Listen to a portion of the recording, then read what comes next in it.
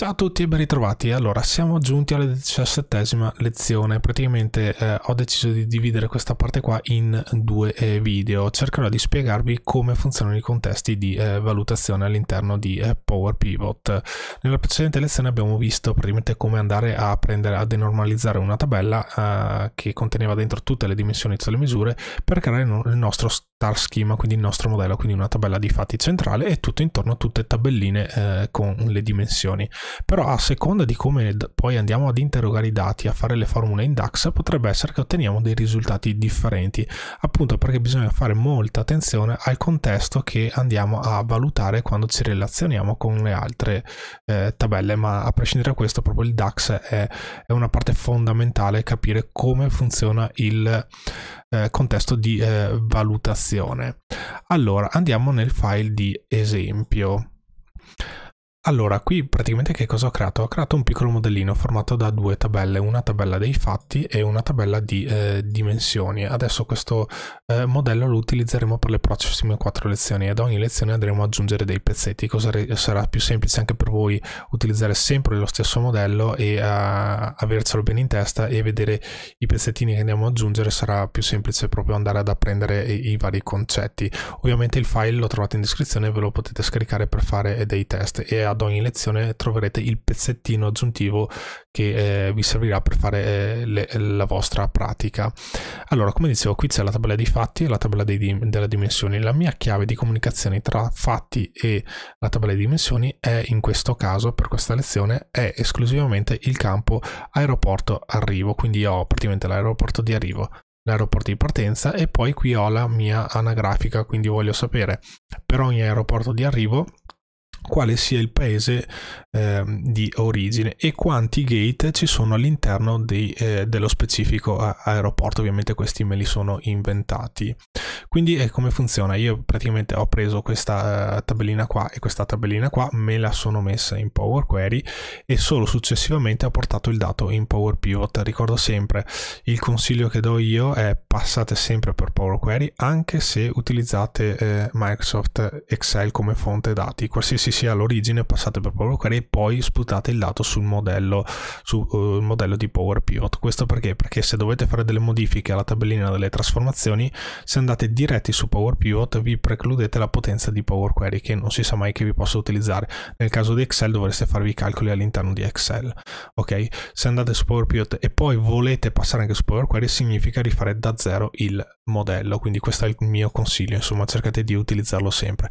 Quindi ho creato le tabelline, ho fatto da menu dati, me le sono importate con questo bottoncino qua e poi praticamente quando sono arrivato sulla parte di Power Query, cosa ho fatto? Così come sono, ho praticamente fatto chiudi e carica in e praticamente qui gli ho detto carica in e gli ho detto aggiungi al modello dati. Così facendo le mie due tabelline sono finite all'interno di PowerPivot. Eccole qua, praticamente qui c'è la prima e qua giù c'è la seconda, voli PP e aeroporti PP. Le ho chiamate underscore PP per distinguerle dalle tabelle di Excel, perché quelle di Excel le ho chiamate voli e aeroporti, in modo che non ci sia confusione con i nomi. Se scaricate il file magari vedete nomi uguali. Allora, vediamo un attimo la vista diagramma. Quindi nella vista diagramma che cosa ho fatto? Ho questa tabellina qua e quest'altra tabellina. Ho preso praticamente il campo arrivo e l'ho tirato giù all'interno di aeroporto, così ho creato la mia relazione 1 a molti. In PowerPivot possiamo fare solo questo tipo di relazione, invece su Power BI Desktop Mobile possiamo fare la relazione 1 a molti, molti a molti, 1 a molti al rovescio e 1 a 1, possiamo farne 4, è un po' più potentino Power BI Desktop. Comunque qui per apprendere va benissimo, abbiamo un tipo di relazione, così riusciamo a fare un ragionamento ben preciso. Quindi abbiamo proprio il campo chiave che è di qua sulla tabella di dimensioni. Sapete che il campo chiave non può avere duplicati all'interno di se stesso nella tabella delle dimensioni, invece nei fatti ne posso avere quanti ne voglio, appunto perché il campo chiave si può ripetere, è una tabella dei fatti. E qui che cosa ho fatto? Praticamente sono andato nella vista dati e ho ipotizzato che per qualche motivo io volessi andare a creare un campo calcolato dove per ogni aeroporto di arrivo mi piacerebbe sapere quanti gate ci sono all'interno di questo aeroporto. Quindi che cosa ho fatto? Ho praticamente, se noi andiamo qui e togliamo ad esempio la sum, ok? Quindi andiamo qui, perché i gate sono sulla tabella delle dimensioni, che sono appunto su aeroporti PP. Quindi tendenzialmente se lavorassimo in Microsoft Access, in Power Query, in SQL, in qualsiasi ambiente dove andiamo a fare un tradizionale join, ad esempio ci facciamo un left join tra la tabella di voi e gli aeroporti, basterà tirarci giù la misura dalla tabella B alla tabella A e il motore si arrangia a tirarci giù il calcolo finito. Invece in DAX non funziona così, bisogna sempre dargli un contesto. Se noi adesso andiamo a premere invio su questa cosa qua, quindi come se fossimo su Access, Power Query o qualsiasi altro ambiente con i join tradizionali, se noi diamo l'ok, praticamente lui va in errore. Vedete, non riesce a capire che cosa deve fare, perché gli manca appunto il contesto di valutazione. Se noi andiamo a fare la sum, ok, noi che cosa gli diciamo? Praticamente mi devi fare la somma, lui deve fare per ogni riga della mia tabella voli PP andrà a fare la somma di questo campo qua, numero gate, che sta all'interno di aeroporti PP. Però facendo così cosa significa? Quindi per ogni riga, per ognuna di queste righe, ok, ogni volta che io cambio riga lui ripeterà questa operazione che è la sum. Quindi che cosa fa? Lui farà la somma di questo campo qua, che è appunto numero gate. Lui sommerà tutto il campo e poi mi darà il risultato. Per ogni riga lui compierà questa operazione. Quindi non va bene, perché il contesto valutativo in questo caso è l'intero campo degli aeroporti PP, del numero gate degli aeroporti PP di quest'altra tabella, perché lui per ogni singolo record, ok, mi va a compiere questa operazione che io ho scritto qua, quindi la somma di quel campo, che effettivamente fa 61. Ma noi dicevamo che volevamo sapere i gate esatti per ogni aeroporto, quindi dobbiamo usare una formula, una funzione iterativa che l'abbiamo già vista, è la SUMX.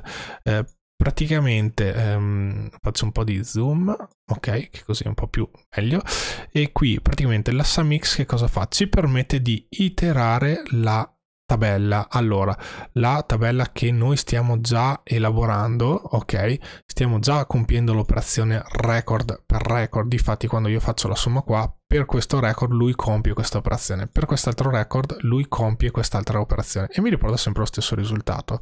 Se andiamo di qua non basta, perché noi dobbiamo iterare anche record per record dell'altra tabella. Quindi come facciamo a fare questa operazione qua? Allora andiamo qui, la semplifichiamo un attimino, dopo la riscriviamo giusta. Quindi noi dovremmo dirgli: guarda, fammi la somma, ok, iterando questa tabellina qua, ok, che è aeroporti PP, e poi mi sommi appunto questo campo qua, ok. Quindi noi quando facciamo la SUMX dobbiamo dire la tabella che noi dobbiamo andare ad iterare e poi l'operazione che andiamo a fare, la nostra espressione. Però vedete che mi dà lo stesso risultato che c'è di qua, lo stesso risultato della sum tradizionale, mi dà sempre 61, perché appunto quando noi facciamo la SUMX gli diciamo: guarda, itera tutta questa tabella e dammi il risultato di questa misura. In realtà stiamo facendo la stessa identica cosa, perché per ogni record di aeroporto arrivo lui prende tutta questa tabellina qua e mi somma tutto questo campo. Non va bene. Per attivare effettivamente la connessione e dargli il contesto valutativo corretto, cosa dobbiamo fare? Dobbiamo usare RELATEDTABLE. Esistono due funzioni. Allora, una è RELATEDTABLE e ci permette di iterare le tabelle. L'altra è RELATED, ok, che ci permette di iterare i campi. In questo caso noi dobbiamo restituirgli un contesto da valutare per dopo essere sommato a questa misura, ok? Questa misura verrà sommata. Il nostro contesto, ok, sarà questa tabellina qua, quindi quando noi facciamo un relate, adesso lo confermiamo, significa che è come se noi ci portassimo dentro la tabellina all'interno di questo record qua. Ma che cosa mi arriva come contesto valutativo quando io uso il RELATEDTABLE? Perché quando io me lo tiro qua, ok, in quel momento si attiva il join. Quindi quando io attivo il join, ok, tra aeroporto arrivo e aeroporto, che cosa succede? Che praticamente Venezia, ok, mi mergerà con Venezia che è di qua. Quindi quello che mi verrà restituito dal RELATEDTABLE è che di là mi porterò dietro questo record qua. così quando io poi andrò effettivamente a fare la somma qui, ok, del gate, io avrò nel mio contesto valutativo un solo record, che è esattamente quello che emerge con la chiave. Quindi con Relatable noi ci portiamo dentro tutta questa tabella all'interno di voli PP. E appunto il contesto di riga che sta sulla nostra voli PP combacerà col contesto di riga che è su aeroporti PP, perché appunto questo record ce lo siamo portati di là. E poi applichiamo la somma. Quindi questo è un sistema per portarci di qua l'informazione nel modo corretto, ok? Non è automatico in PowerPivot, bisogna prendersi un po' la mano, bisogna fare tanto esercizio su questa cosa qua. Quindi bisogna sempre cercare di iterare quello che noi andiamo a fare. Se noi non iteriamo, lui prende il campo e lo somma completamente, ok? Adesso queste sono funzioni semplici, ma poi se si va a fare cose più complesse, se non è ben chiara il contesto di valutazione della formula, non riusciremo mai a ottenere il risultato che noi vogliamo. C'è un sistema più semplice per ottenere questo risultato senza andare ad utilizzare la SUMX e senza andare ad utilizzare il Relatable. Allora vedete che qui praticamente io cosa ho fatto? Ho fatto riferimento e ho scritto questa cosa qua. Che cos'è questa cosa qua? Praticamente è la misura che noi vediamo qua giù, la sum numero gate, l'ho chiamata così. E che cosa fa questa misura? È sum di aeroporti PP, quindi lui fa la somma di numero gate che sta all'interno dei rapporti PP, che praticamente non è altro che la stessa cosa che noi abbiamo scritto qua.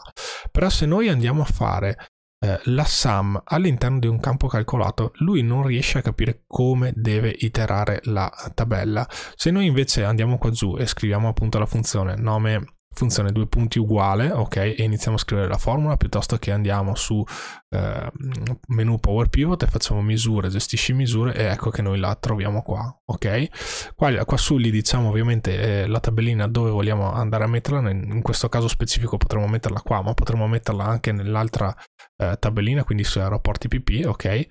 E poi cosa gli diciamo? Guarda, fammi la somma di questo campo qua, ok. Così in base al contesto di quello che noi andremo a tirarci giù nell'ipotetica pivot, qui mi darà un risultato differente, perché appunto per ogni record di questa tabellina qua, ok, lui andrà a farmi la somma, ok. Quindi gli do l'ok, faccio chiudi e poi torno sul mio modello dati.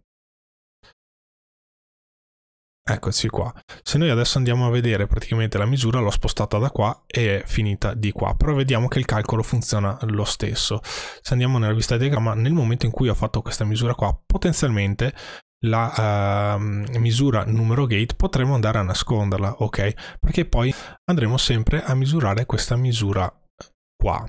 Se come vedete adesso io ho fatto tasto destro nascondi, poi volete magari vederla, ok, basta andare nel menu home, in alto a destra c'è il bottone mostra nascondi. Se premete qua vedete anche le misure nascoste. Ovviamente le misure nascoste non le trovate quando andate ad utilizzare la pivot, quindi se andate qui nel foglio fate inserisci tabella pivot, ok, nella vostra ricerca dei campi, ok, quelle con il cubetto sono quelle che arrivano da un modello dati, quelle con la tabellina secca sono tabelle di Excel che non sono legate tra loro, ecco perché le ho chiamate diversamente come vi spiegavo prima. Comunque se guardiamo su aeroporti PP vedete che qui c'è la funzione ma non c'è la mia misura che ho nascosto.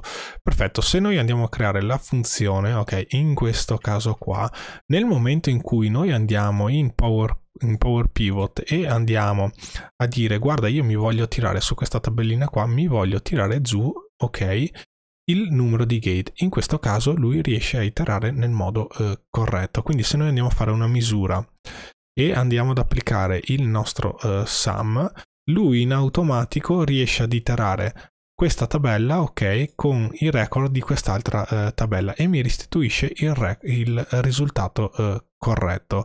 Questo perché? Perché quando noi appunto andiamo a fare una misura di questo tipo qua, ok, lui record per record va ad ottenere il suo risultato, e quando vado ad applicare la funzioncina all'interno di voli PP, ok, lui riesce ad applicare per questo record qua, mi guarda il record che combacia con quello che c'è nell'altra tabella, mi restituisce questo contesto valutativo qua e poi mi riporta giù il risultato. Quindi vedete che praticamente abbiamo visto due sistemi. problemi. Uno con SUMX e RELATEDTABLE, che magari può essere una formula anche complessa rispetto a quella che abbiamo appena visto, perché se noi ci abituiamo quando abbiamo misure a fare sempre la sua misura di sum, count, average, le andiamo sempre a creare e poi magari nascondiamo il campo, ok, ci risulta più facile poi andare a utilizzare appunto queste informazioni, perché ci semplifica molto la vita nelle formule. Quindi importantissimo quando avete delle misure nelle tabelle, ma anche nei fatti, non solo qui. Quindi anche qui ad esempio passeggeri sarebbe magari da fare una sum, così dopo a seconda di quello che dovremo andare a fare utilizzeremo sempre la misura e mai il campo specifico, e questo magari viene nascosto. Poi nel caso in cui dobbiamo appunto fare un campo calcolato, qui ci mettiamo il nome della misura che abbiamo creato e noi abbiamo lo stesso identico risultato, piuttosto che andare a fare proprio SUMX, RELATEDTABLE e dire tutto questo formulone qua per fare un calcolo veramente molto semplice. Come vedete il DAX può essere complesso se non ci rendiamo conto di quello che stiamo facendo, piuttosto che può essere molto semplice se abbiamo ben chiaro come va definito il modello dati, perché tante volte lo vedremo nelle prossime lezioni. Ok, io qui ho creato una tabella di anagrafica e vado in relazione di qua, ma nel momento in cui vorrò utilizzare la stessa identica tabella anagrafica perché ho le stesse informazioni che sono necessarie anche per il campo aeroporto partenza, ok, a seconda di come noi andiamo a costruire il modello, come facciamo a denormalizzare appunto le informazioni, a mettere tutte le informazioni dimensionali intorno alla nostra tabella di fatti, ci cambia veramente tanto la difficoltà di come noi andremo a creare, a gestire le nostre misure, i nostri calcoli. A seconda proprio di come andremo a costruire il tutto si semplificherà tantissimo il modo con cui noi applicheremo le nostre formule, piuttosto che potrebbe complicarsi molto, che magari per fare un calcolo semplice con un dato ben strutturato, ok, rischiamo che magari facciamo un formulone DAX che non finisce più per ottenere lo stesso risultato. Quindi riflettete molto su come andare a scoprire il dato. Sapete, di qua chiavi e poi misure e intorno tutte le dimensioni, ok? E bene, direi che ho detto anche troppo, mi sono dilungato un po', spero come sempre che la lezione sia stata di vostro gradimento. Se così è, magari condividete questa risorsa nei vostri social, mettete un commento se vi fa piacere, mettete un like, iscrivetevi se non siete iscritti. Vi ringrazio molto per avermi seguito fino a qui, ci vediamo alla prossima lezione. A presto, ciao!